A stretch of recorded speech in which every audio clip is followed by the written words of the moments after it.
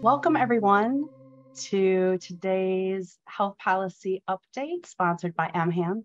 I'm Kristen Taylor and I'm with the Mental Health Association in Michigan.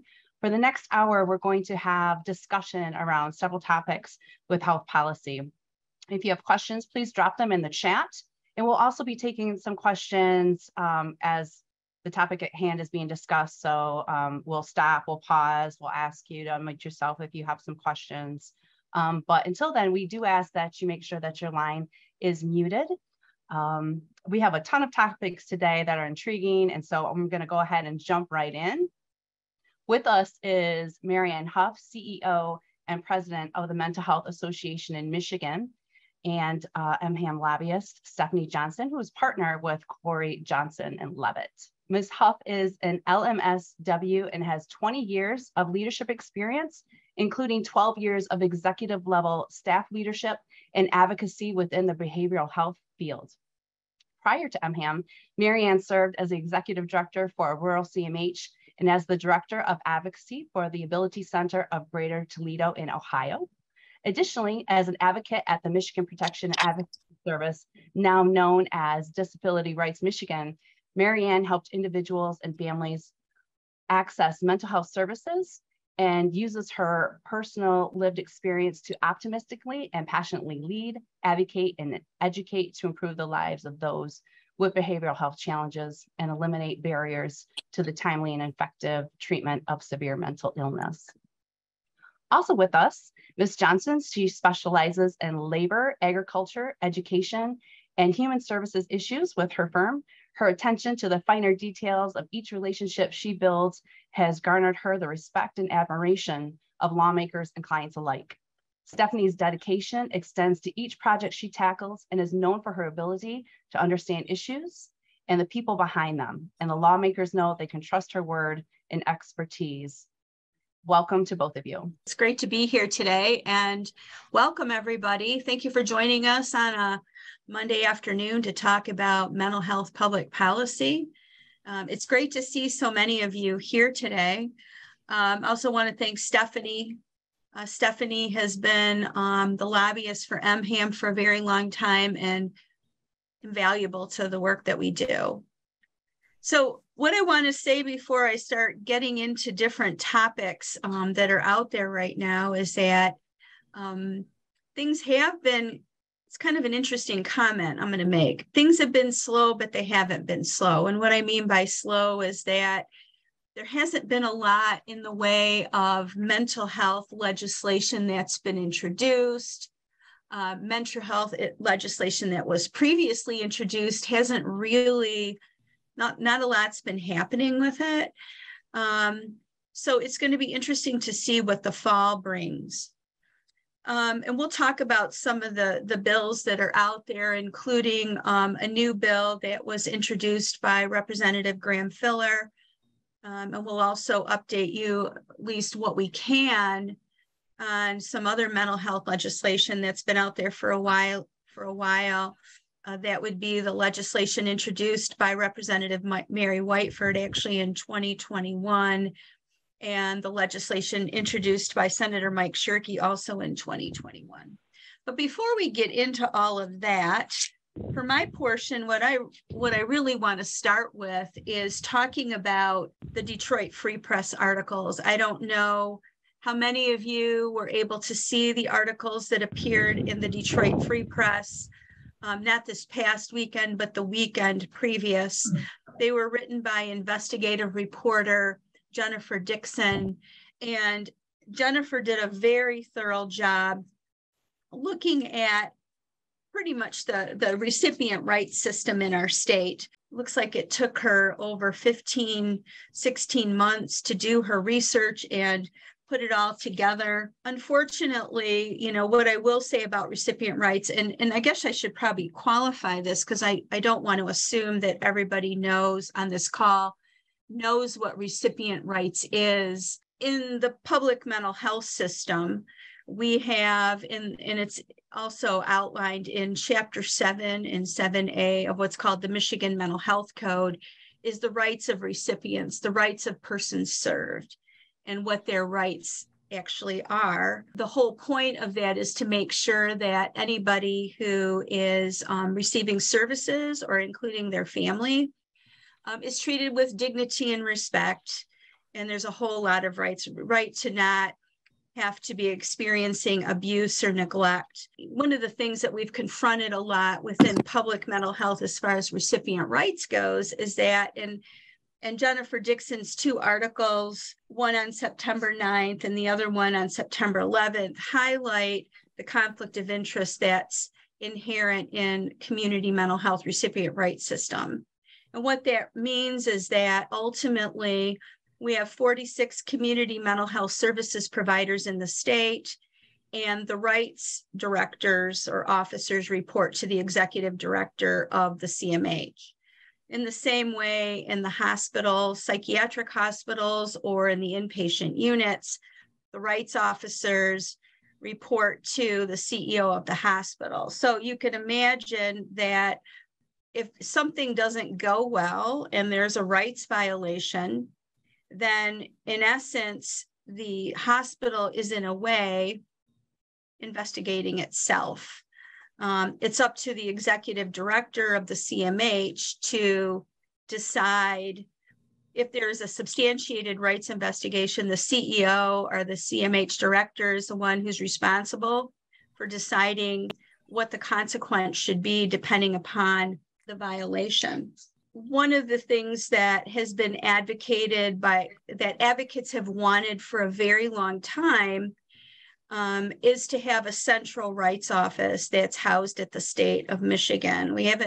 That hasn't happened. In other words, rather than having the recipient rights officers reporting directly to either the CMH directors or the hospital CEOs, instead having all the rights officers report directly to the state rights director, so that we could have more autonomy for the rights officers and a lot less conflict of interest. And if you get a chance to read Jennifer Dixon's story, what you see in there, particularly the story on September 9th, really focuses on things that happen in the state, either the psychiatric hospitals or in the psychiatric units. And there's a story in there about a rights officer named Jonathan Bennett, who was with Northern Lakes CMH and was terminated from his job for doing his job. And you can read more about that in the Free Press. You know, I think the other part that we see highlighted in these articles is something that there's definitely a lack of accountability in some respects within community mental health, whether it be within the CMH system itself in terms of, you know, the CMHs, or at the hospital level. There's a lack of accountability. Back in 2020, 2019, the Mental Health Association in Michigan was concerned about death reporting in the psychiatric hospitals and on the inpatient units. And so we started doing our own study around how those deaths were being reported. We actually submitted a Freedom of Information Act request for years 2019 through 2020. And it was interesting the number of deaths that actually were not investigated.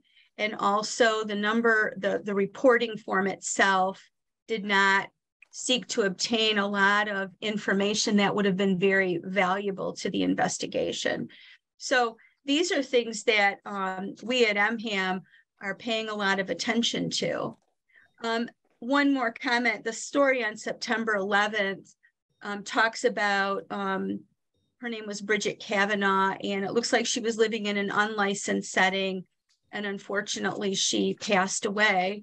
One of the things that we see frequently, unfortunately, is individuals with more significant disabilities who are living either sometimes independently or in very specialized residential settings where the care is substandard. And I've worked with many individuals over the years where the care given to their loved one, their son, daughter, was very subpar. And the frustration for the family, and also for myself as an advocate, seemed to be very little that we could actually do to affect change, because a lot of times these providers were known for working with individuals who had a higher level of acuity in terms of their needs or behavioral health conditions. However, one would think that the higher the level of acuity and the fact that they're getting paid at a higher rate of reimbursement, that the care would be better. And unfortunately, it often was not better. So if you get a chance to look at those articles from the Detroit Free Press, I would tell you to absolutely do so. From our point of view, we need to take a long look at the way that the recipient rights system is currently configured in our state. We, being advocates and anyone who believes that there's definitely an inherent conflict of interest with the way that rights is currently carried out. There's actually, in some respects, there's quite a bit of conflict of interest in the current public mental health system, but we're not going to get into all that today. The other issue that MHAM has been paying a lot of attention to is what's known as the KB versus Lyon lawsuit. In the event that not everybody's aware of what that lawsuit is, KB was a lawsuit that was filed in 2018. It was filed by Michigan Protection and Advocacy, which of course now known as Disability Rights Michigan, an attorney named David Honigman and his firm, and an attorney named J.J. Conway. Basically, it was filed because children and youth aged 21 and under were not getting the supports and services that they need in order to stay out of more restrictive setting, which would be institutions.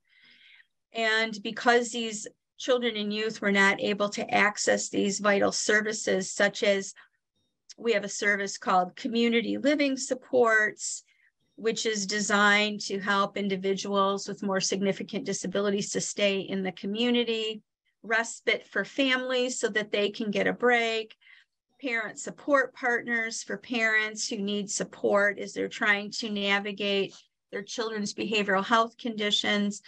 What happened with KB was that those services and supports were not available. And so a lawsuit was filed.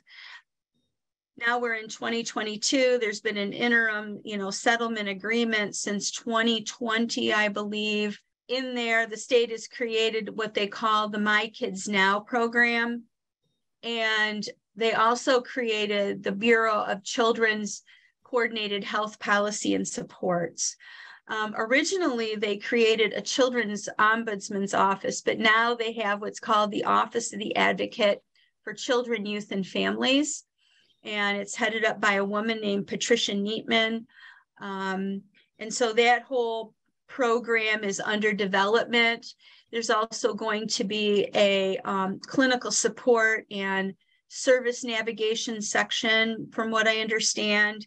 A person with a clinical background that will be a troubleshooter to help when there's issues occurring with specific individuals, cases, families across the state. So we're really looking forward to the implementation of that section as they are sort of putting themselves together, because this is a brand new division or bureau in the Michigan Department of Health and Human Services. For those of you that aren't aware, back in March, the Behavioral Health and Developmental Disabilities Administration, which had been headed up by Al Jansen, went away, and the whole thing was sort of recreated. There is no Behavioral Health Developmental Disabilities Administration anymore. The head of the Bureau of Children's Coordinated Health Policy and Supports is Lindsay McLaughlin. And there's quite a few individuals that are looking at children's services from a variety of perspectives. We're also looking forward to children who are in foster care having the ability to access community mental health services in a much easier way. So we're looking forward to the way that this is going to roll out. the final thing is that we do have one bill. Actually, it's going to be heard at the House Health Policy Committee tomorrow, and this is House Bill 6355. This would amend the Michigan Mental Health Code, and basically what it does is it says that, you know, if, so first of all, a community mental health services program, they're the ones that for any Medicaid beneficiary in our state, they do the pre-admission screening for inpatient psychiatric hospitalization. And they're supposed to be doing these assessments in a reasonable time. And now they're saying, you know, they have to do them in 3 hours. The problem is, as you can imagine, there are times that the CMH is able to meet that standard, and there are times it's not able to meet that standard. So what Representative Filler's legislation basically says that if the pre-admission screening unit cannot complete the assessment within 3 hours, then the hospital can use a clinically qualified individual to perform the assessment, and they outline who can do it. It's outlined in the Public Health Code. And that would be done at the expense of the CMH. So the reason that we are in favor of this type of legislation is because a lot of times these assessments do not get done in a timely manner. And if somebody is, whether it be an adult or a child, someone is in a hospital emergency room and they're struggling psychiatrically, it can be very overwhelming to be in that emergency room while you're struggling, waiting for an assessment. Of course, we also know, we've heard a lot about the problem with emergency room, what we call onboarding, where it's difficult to find a bed, a psychiatric bed, but also we have the issue of getting those assessments done in what we would consider to be a timely manner. So wanted to bring this legislation to the attention of everybody as well. I'm going to turn it over to Stephanie Johnson for her insights. Good afternoon, everybody. As it was indicated when I was introduced, I represent the Mental Health Association and represent them here at the Capitol before the legislature and the governor's office. And we work to try to do our advocacy to promote good public policy that helps create a better system for the people who are being served by it and their families. We have a lot going on. As Marianne indicated, there's little happening, but yet a lot's going on, and it's sort of a hard thing to understand. But we have legislation in play. There has been some legislation introduced by Senator Shirkey and Representative Whiteford, Mary Whiteford, who would make some changes, some pretty broad changes to the mental health system as a whole, with the goal in mind of integration of services. That's been a conversation for a long time around Lansing, is how do we, can we create a system that is more integrated between behavioral health and physical health, and how do we combine this in a manner that makes sense and provides good service to those who are utilizing the services. No one at this point has kind of come up with the best panacea. The two bill packages address the issue in different manners, but we can say, or we're hopeful that the two bill sponsors will come together and maybe come up with a compromise between the two that might have a chance at passing before the end of this year. We don't know if that's going to happen. There's what we call the legislative time clock, and it's ticking, and the ticking is getting louder and louder and louder. So one of the things I want to do is give you a little bit of an idea of what we're dealing with in the legislature, with it being an election year, and what we plan and what we predict for the outcome of the remaining legislative session, and what we think might happen in the new year. Right now, obviously, we're in election season, and we have all the statewide offices up for election. We have the Senate and the House up for election. In Michigan, we have 110 House members. We have 38 senators. In the House, just the House itself, we will probably have 55 new legislators elected, maybe more, coming into office January 1. So what that means for us is come January 1, we've got a lot of new faces that we need to get to know and rely on and try to educate and get them interested in mental health policy and work with them within whatever capacity that they're selected for as far as committee chairs and committee assignments. That's a lot. That's a pretty heavy lift in of itself. 55 new people. It is a pretty big load, particularly when you're dealing with 110 total. This year, we're not anticipating a whole lot of session days left. The legislature's in session Tuesday, Wednesday, Thursdays. Right now, they have not been in session this month. They're planning on being in a couple of days next week, and they have session where they don't take attendance and they don't vote. But they can introduce legislation. And so that's what's been happening for most of this month. We anticipate that for probably the majority of next month as well, largely because they're home, they're campaigning, and they're running for re-election.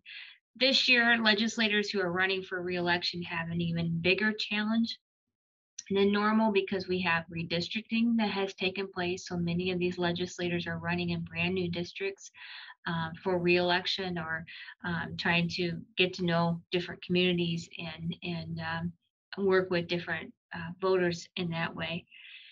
So we have a few committees meetings that are going to take place this week, maybe a couple next week. This is a long way of saying we have maybe 12 session days left for the year. A legislative session runs in a 2-year cycle. We're coming up on the end of the second year. Anything that doesn't pass and get to the governor's office this year will have to be reintroduced in the next new legislative session. So the bills that we have been working on, if for whatever reason they don't make it across the finish line, we will need to find new sponsors and new folks to want to take those issues on and pass those and work at it, start basically all over again. So we are having, we have challenges here with the legislature just because of term limits and the turnover. It's really tough when you get really good individuals who care about the issue and they really take their time and learn it. And then if they're in the House 6 short years later, they're gone and you have to start that all over again.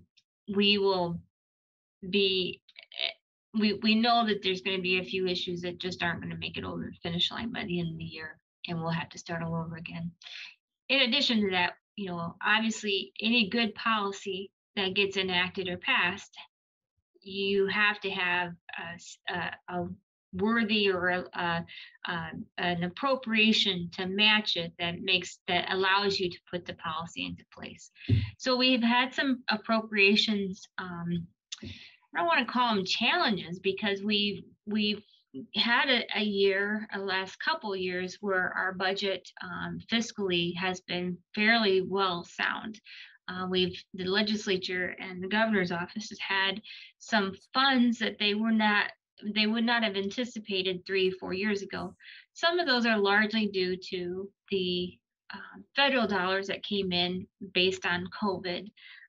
Some of that was, people did not stop spending during COVID.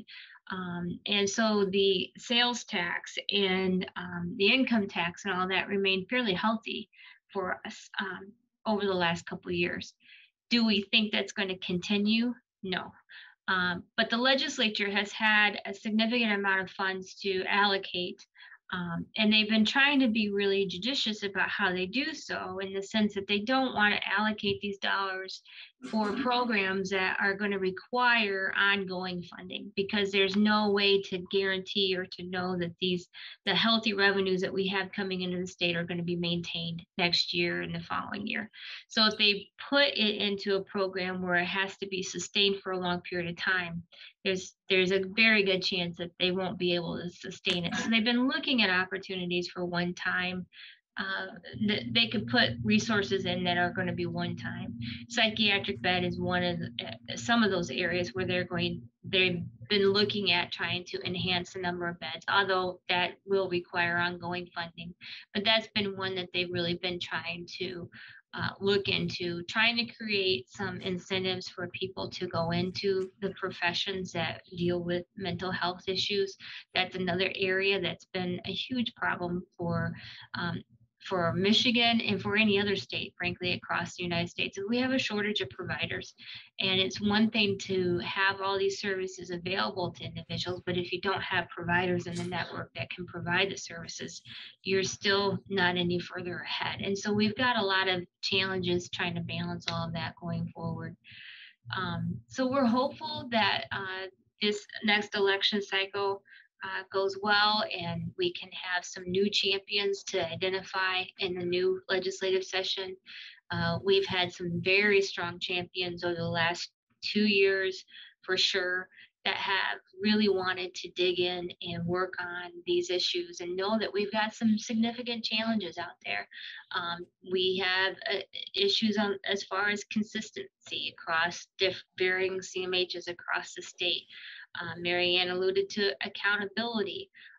How do we hold the people who are providing these services accountable?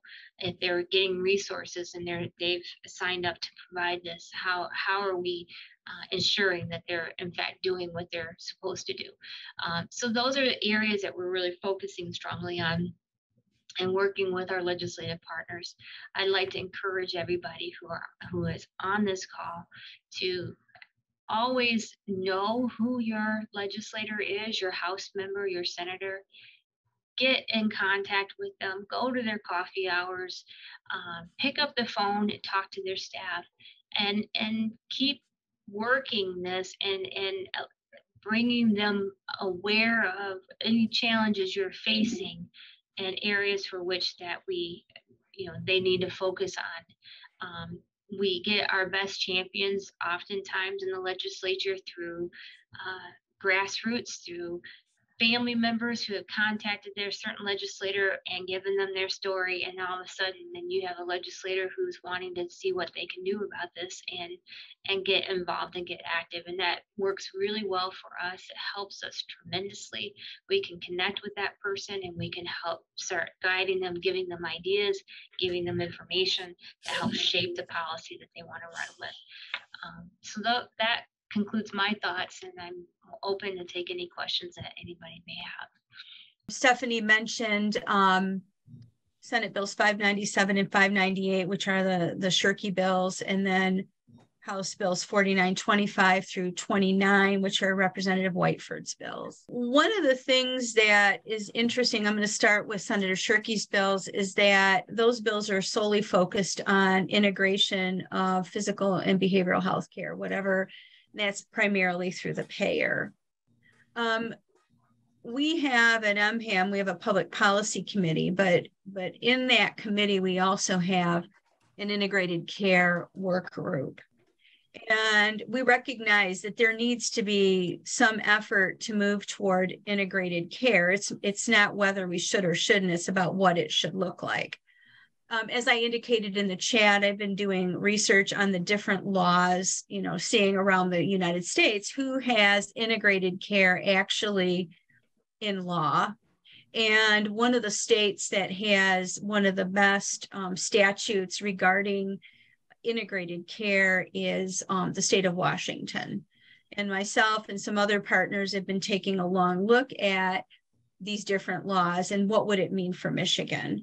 Michigan is one of the few states in the country that really doesn't have any sort of strategic plan around integrated care and knowing how we would even get there. And that's something that we're concerned about at MHAM. one thing we do know is that integration through payer is not the best way to achieve integration in terms of there's a lot of other factors that need to be considered. There's a lot of models out there too. So I think that we all need to come together, all healthcare, to kind of figure this out. And the reason I'm belaboring the point is I want to draw a distinction between what Representative Whiteford's bills do and Senator Shirkey's bills. Representative Whiteford bills, on the other hand, her bill is primarily focused on elimination of the current prepaid inpatient health plans. We have 10 what's called PIHPs in the state. They manage the Medicaid for the 46 CMHs. We have 7 multi-county prepaid inpatient health plans, and a PIHP, by the way, is a managed care organization, is defined by the federal government. Her bills would eliminate the 10 and create a single statewide administrative services organization that would manage the dollars. Actually, the ASO would answer to what's called basically a behavioral health oversight committee. It has a lot of different entities that would be participants in that, and they would then work directly with the state of Michigan. Representative Whiteford's bills don't really talk a lot about integration. They talk more about what do we do with a system that seems to have a lot of administrative costs attached to it. And going back to the lack of accountability, how do we fix that? So I just wanted to clarify that as well for everybody. And as Stephanie said, we don't have any knowledge of any agreements or, even if they're actually going to reach any type of an agreement about if they were working together, what it would actually even really look like. So that's really up in the air. We're grateful though that we've had over the last few years a lot of interest in this area, and I don't see that dying off even as we go into the next legislative session starting January 1. I still see mental health issues being one of the top tier priority issues going forward. I think that there's still, legislators get a lot of calls from their district about concerns and problems and challenges people are having. And so the more that's been happening, the more people are looking at what we have, how it's structured, and where these problems are being are rooted in, so to speak. So I see these issues going forward, and I'm grateful for that because it's been a while. I know for years and years and years we tried to get these on the radar, so to speak, and for whatever reason it was a challenge, but now they're on most everyone's radar. Yeah, I just want to add to what Stephanie said. Been around for a long time in the system in some way, shape, or form, and I think that one of the good things to come out of COVID, if something good can come out of COVID, was an understanding of the fact that we really do need to be focusing a lot more on mental health. It's interesting. So the Mental Health Association in Michigan, we are actually an affiliate of a national organization called Mental Health America. And back in 2020, we started having a link to the Mental Health America's website. On their website, they actually have a variety of mental health screening tools. They're not assessments, they're screening tools. And if you go onto our website and click on a tab called resources, and it will take you to that page. The cool thing about this is that MHAM, we get the de-identified data from those screenings. And we recently got data from like 2019, January 1st through the end of 2021. And the data was quite disturbing. Over 88,000 Michigan residents took those screenings over those couple of years. And what we saw was that the age group that took the screenings most frequently in that data set was between the ages of 11 and 17. The next group was between the ages of 18 and 24. And then the next group was 25 to 32, I believe. what was interesting too, when you look at the data, and I can certainly send this to people who are interested, is that what was interesting about it is, of course, depression is number one for that data set, anxiety is number two, and then of course, bipolar disorder. But recently, where we had, we get our data quarterly, the most recent data that we got for the period March, April, and May, no, April, May, and June of this year was interesting, because the group that took the screenings the most was 18 to 25. And the first diagnosis was depression. And usually what Mental Health America does is we get a sense of the severity. A large number of individuals screened as being in the more moderate to severe range for depression. But instead of anxiety being number two, the second one was bipolar disorder. The third one was anxiety, but right up there was first episode psychosis and eating disorders. So we know we have significant issues among our young people, especially. Another interesting piece of data that we got actually last year from Mental Health America. Mental Health America was rating the top 10 or 20 counties in the United States that scored very high with rates of depression. And two of those top counties came from Michigan. One was Isabella County, which is where Mount Pleasant is. Actually, number 2 or 3 in the nation was Baraga County in our state. So to Stephanie's point, we're grateful that there is a spotlight now on mental health. We know that we have a shortage, as Stephanie was talking about. We have a shortage of mental health professionals, but I also want to make sure we talk about the fact that we have a shortage of direct care workers as well. So, for example, I was speaking earlier about KB versus Lyon and those services that keep kids out of, say, Hawthorne Center or out of the institution. The issue is that if you don't have people that are willing to provide the services in the community, then how do you keep individuals out of those institutional settings? One thing that's interesting to me about the mental health system in our state, and I'm sure it's probably true around the country, is that everything is interconnected. So if something isn't working like over here, it's not going to probably work over here. We have another issue in our state, particularly for children and youth. We have a lack of a continuum of care. In other words, we have outpatient services, and then if a child needs or a youth needs to be inpatient for an acute crisis, they can go to community hospital. But we have one state hospital for kids in the state called Hawthorne Center, and it has a waiting list. And fortunately, there's allocation in the budget to open up some more beds at Hawthorne.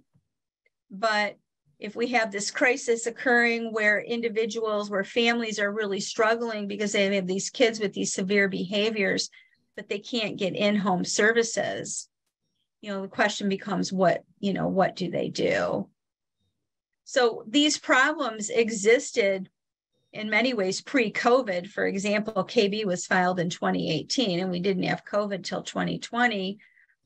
But the pandemic certainly brought this whole issue of mental health and well-being to the forefront, in large part too, because all of us we've all lived through it, are all experiencing some after effect. Not everybody, but I would say probably a large percentage of us are dealing with some after effect because it's not even technically over yet. And that definitely does affect the mental health and well-being of everybody. So we have a question here. Stephanie, you answered the question about public events coming up. Do you want to speak to that? Yes. The question was posed, what's kind of the most effective way to work with legislators and get them interested and engaged? And I believe I'm very old school, and I think it's still the best approach. It's the one-on-one, face-to-face. Days at the Capitol, rallies and such, they're fine. but I don't see them as effective as they once were. I think 10 years ago, you could have a rally, have 30 people show up, and it kind of made an impact. I don't see that making an impact anymore. I really believe the reaching out via phone or a one-on-one is still your best avenue to get to get things done, to get the attention, to get the interest, and to work with them. Most legislators have coffee hours in their district. There's usually opportunities to sit down with them and talk. If you can't find that, just call their office and schedule it. Again, even if it's by phone, I still think that's the most effective way. Yeah. I want to add to what Stephanie said. I think building the relationships with legislators is really important. And I think one of the tasks that MHAM will have, along with some of the other advocacy organizations, since we're going to have a lot of new people coming into the House and the Senate, is educating them about mental health issues and about how our current mental health system is set up. You know, it's going to be really important that those who care about these issues, that we're introducing ourselves early on to legislators once we see who's going to become reelected November. And when they take their office, you know, they begin in January, it'll be important to start working with them. Because as Stephanie indicated, we have some people who we would consider to be mental health champions. You know, one of them is Representative Mary Whiteford. She is term limited out. And so her tenure ends this year, along with some other folks. So I think getting to know them one-on-one is probably the best way.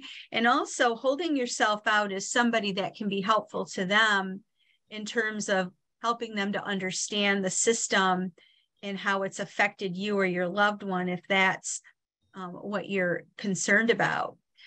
So like issues, you know, another thing that has been a big issue, and it's highlighted in House Bill 4925, which is Rep. Whiteford's legislation, is self-determination. And self-determination is a concept that really allows the family and the person served to be in the driver's seat when it comes to services.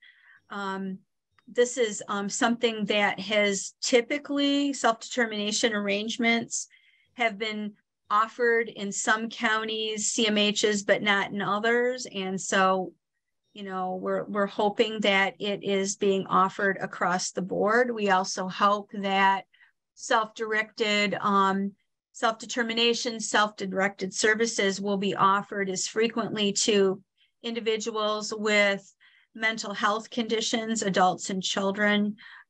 Typically speaking, self-determination has not always been offered to children with serious emotional disturbance or adults with mental health, more significant mental health conditions. So we're looking forward to perhaps seeing that offered unilaterally across the board to all population groups that would like to choose that. Stephanie, do you want to talk about the potential for a supplemental in late November, December? Oh boy, put me on the spot.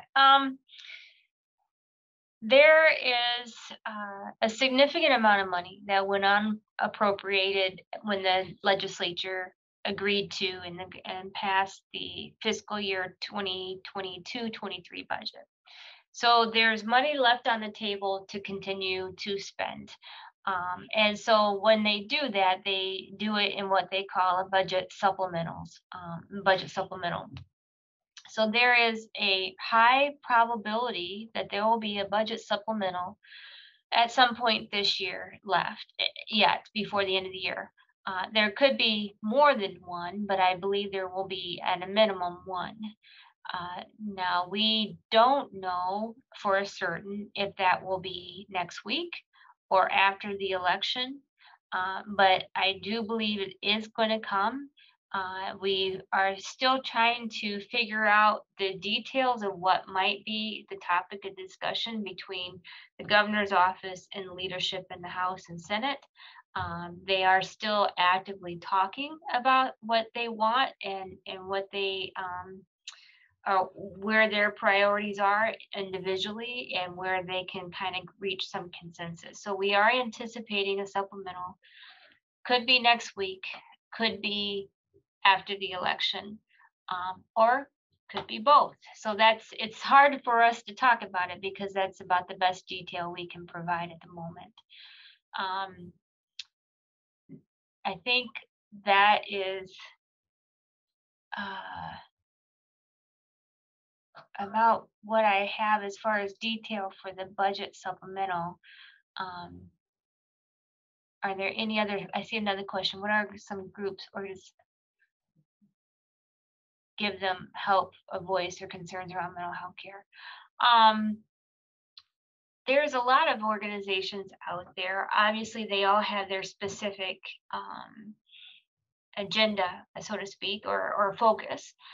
You have obviously the Autism Alliance, and they have a very specific focus. You have, and obviously, Mental Health Association of Michigan is sort of the umbrella organization, and we really work on all of those issues in the system as a whole.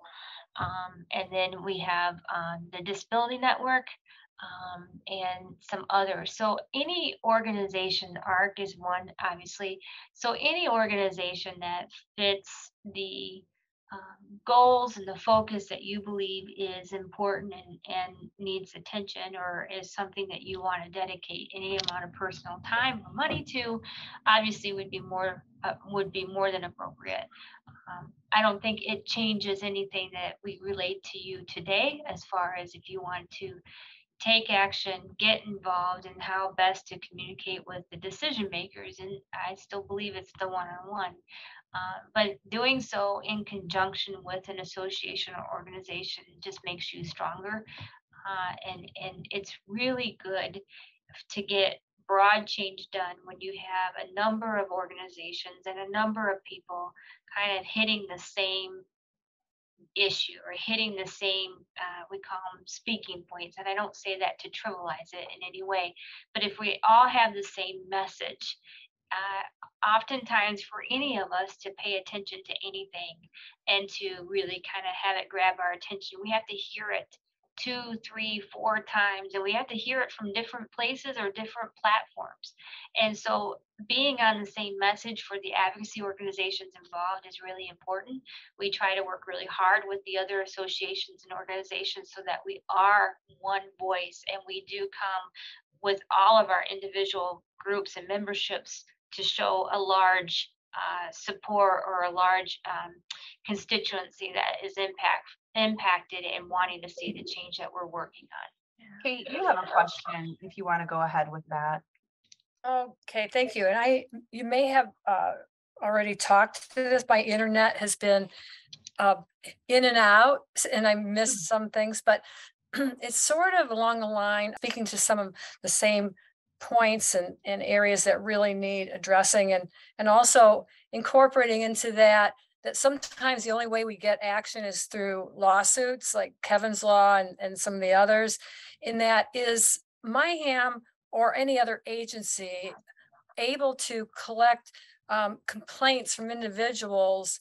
Because most families do not have the wherewithal to bring a lawsuit. But if you were to have a place, a depository, if you will, for folks to submit some very serious complaints of lack of service or similar, and pool those to see, what are we looking at? And I don't know if there's ever been a class actions lawsuit regarding mental health, lack of services, but so I guess that's my main question, because, is there a place where families can go where their complaints can really be heard, beyond the EEOC or not the EEOC, but the recipient rights and that? I'll respond to that, Kate. One of the things that you're asking is about, who can help these families or individuals. I was talking earlier about KB versus Lyon, and I was talking about Disability Rights Michigan. I mean, the protection and advocacy system is probably one of the best places to go. They do have priorities, and you can't if a family or an individual reaches out to them, their services are based on their priorities, which are established by advisory boards that they have. But there are administrative complaint processes outside of the Office of Recipient Rights that families can also utilize. I think the best way, though, and Stephanie was alluding to this, is through collective grassroots efforts. Grassroots, you know, the people themselves, when they've decided that they've sort of had enough of things not working, when they start speaking up as a group, they can be very effective. There's a group called Advocates for Mental Health of Michigan Youth. Started off with 3 moms. I was actually connected with one of the parents through David Lloyd at the Kennedy Forum. And this is a group that's started, it's a private Facebook group, and they're very organized. They have their own website now. But anyway, they started off as 3, and now they have, I believe, over 350 families from across the state who are struggling with some issue with mental health for their children and youth that have significant behavioral health conditions. So there's a variety of ways to attack these issues, if you will. I think it's about figuring out the best strategy and then getting the attention of people who can provide some assistance to you in your cause. And MHAM, we do a lot of that. We do a lot of primarily right now, we're doing a lot of work helping families who have children or youth to know how to navigate the public mental health system and what to do when you believe or your youth, your loved one should be getting served by the system and is not getting served. Or if you are getting served, what do you do when services aren't working the way that they're supposed to be? I hope that answers your question. Yeah, it did. And it would be helpful too with these grassroots efforts if there was a way to see what grassroots efforts are in process now, so that if you were, you know, there would be might be something that you could join if it was in your, you know, area of concern. Absolutely. I think to your point, what's helpful is there are different organizations. I mean, like, for example, I hate the term mental illness. So I use mental health conditions.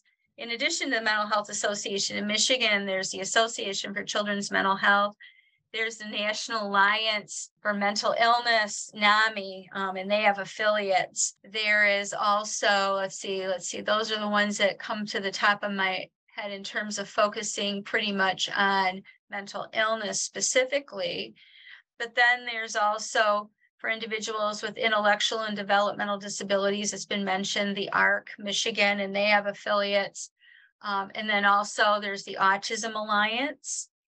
There's the Alliance for Families. I mean, there's a lot of groups, but I think it's about bringing them all together to advocate for things. And so I can put in the chat box the group we're working with, and they do have a website, Advocates for Mental Health of Michigan Youth. I hope that answered your question. Yes, thanks, Marianne. You're welcome. Pam has a question about the federal public health emergency, people losing Medicaid. Pam, I don't have an answer to your question. I don't know enough about that regarding people losing Medicaid. So that's something I would have to look into. Stephanie, do you know anything about that? I'm sorry, but I do not. Well, what's been happening is some people who would have normally been dropped off of Medicaid have been able to stay on Medicaid due to the federal public health emergency. Mm-hmm. And when it ends, there's a lot of people and agencies concerned about where are people going to get the help they need. And we know the certified community behavioral health clinics is one place, but they don't have enough staff to pick up we don't even know when it's going to end. So yeah, so those are really good questions. I'll take a look at that, Pam. Thanks for bringing that up. Marianne, there's a notification of SARA ending. That's COVID era relief, whatever A stands for, ending in September. and they put out an announcement. I'll send it to you and you can send it on to people. It's in the Advocacy Digest that I just released from NAMI Washtenaw, if you'd like to look it up there. Absolutely. Thank you. Thank you very much. And Judge Mack posted some good information in the chat as well. So there's a lot of national efforts right now. I mean, even Congress is looking at allocating funding to help with children and youth mental health. So we know that there's a lot going on. I think it's a matter of how do you centralize the information so that it's easily accessible, because there is so much going on. Do want to invite you to take a look at not only our website, if you haven't been on it, we updated it last year, but also to look at Mental Health America's website. They have a lot of good stuff on their website. So I encourage you to do that as well. Does anybody have any other questions or comments? Because I'm noticing that it's almost 2 o'clock and I'd like for us to be able to end on time, and also want to say thank you for joining us. I also want to put a shout out about, our memberships. We do have membership. They're very inexpensive. Every month we publish an online or an electronic newsletter that goes out with a lot of updates for you. As you can imagine, it's really difficult to keep abreast of everything that occurs within the mental health space. I mean, one of the things I didn't get a chance to talk about, and I think we're going to have to resurrect them next year, is MHAM, along with the Michigan Psychiatric Society. We've been working on some mental health parity bills that got introduced. Actually, yeah, they were introduced back in June, but I'm, with all the limited session days, not sure where those are going to go.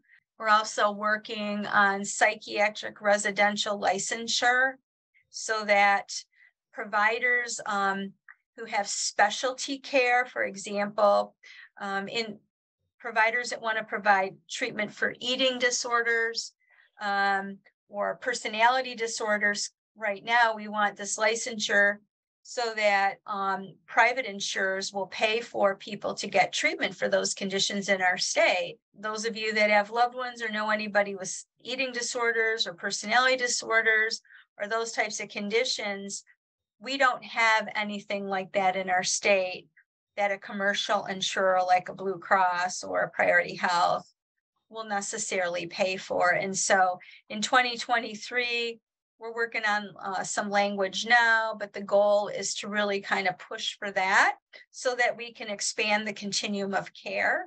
Also, I know it's 2:01, I'll quickly wrap up here, but my understanding is that the language or the rules for the crisis stabilization units, which are the bill was actually signed into law last year by Gretchen Whitmer. This was legislation sponsored by Mary Whiteford. The CSUs, as we call them, can be places where individuals in the middle of a psychiatric crisis can go and hopefully get treatment for a short period of time and won't need to be necessarily end up in a hospital unless that's where they need to be. We've been waiting on that. So it's my understanding that the rules are going to be put out soon for public comment. And then we do have another bill in Michigan that was signed into law for psychiatric residential treatment facilities for children and youth under the age of 21. I believe that's in the rulemaking process as well, but I'm not as clear about where it is. And one last question, what about Medicaid covering ABA for individuals older than 22? Unfortunately, the benefit that we have under Medicaid was a result of a federal lawsuit. So right now it's 21 and under. I'm not sure what it would take to change it to older than 22. Well, thank you everybody for joining us this afternoon. It was great seeing so many of you. I hope this was helpful. I believe you know how to reach out to us. You can reach out to Kristen. We'd be happy to answer any questions. And if anything changes, anything happens, which in mental health, we could be talking about something today and it could be completely different tomorrow, we will definitely let you all know. So thanks for being with us and thanks for being here.